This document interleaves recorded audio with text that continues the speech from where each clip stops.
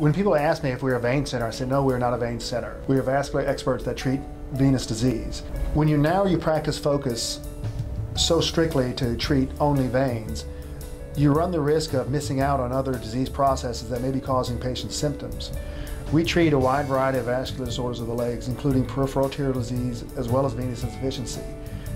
I get patients every week who are referred to me by physicians for venous insufficiency, and we'll examine them, do a duplex ultrasound, and yes, they do have mild venous insufficiency, but when you start talking to them, their symptoms aren't due to venous disease. Their symptoms are due to arterial disease. They have blockages in the arteries of their pelvis or their thigh, and the symptoms that they report are actually due to abnormal arterial blockages in their legs.